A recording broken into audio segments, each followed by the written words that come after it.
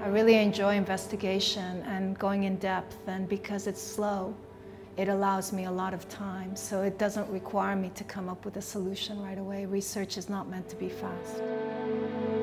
Hi, my name is Monica Biagioli, and I'm a senior lecturer. My role is really primarily focused on teaching here, to be honest, but I work a lot on research. And for me, it's integrated with the teaching practice because the kind of work I do is about thinking and making and the integration of the two. So my area of research is design and arts-based methods applied in the organizational context. So what that would translate to, because that might sound like something that doesn't make any sense, is workshops, a lot of public workshops. Those workshops aren't necessarily about us delivering knowledge to people, but about creating spaces and creating engagement with people in a way that creates the knowledge. It's about really demonstrating that design and art are not just decoration, they are actually very functional in society and can really help in many different ways. So as a result of ongoing research, because research is a very slow burn, meaning things develop over time, there's a lot of chance involved in how things might evolve and organically. And in the case of the British Library project that I'm currently working on, that is what happened.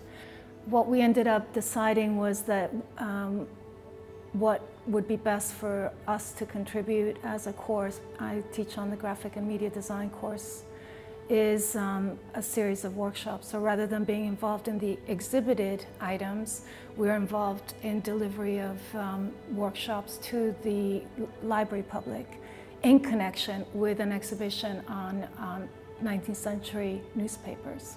So the idea of that exhibition is to make 19th century newspapers relevant to a contemporary public that is not at all familiar with those formats. And there are so many variances, it's very interesting.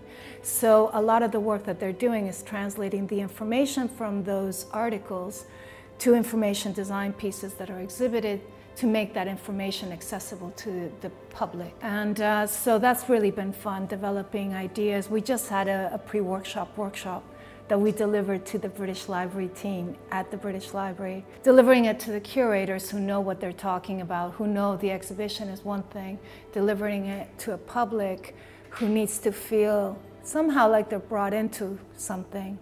So we need to think about very slowly what the steps are in terms of engaging people. Because one of the key things we'd like to do is reduce the fear of data in the general public and to actually let people know it's out there and you can interpret it, because actually every time somebody writes an article, that's precisely what they're doing. They're interpreting information, they're reconfiguring it, they're doing sense making, they're providing a narrative, and that is actually something that everybody has a right to do.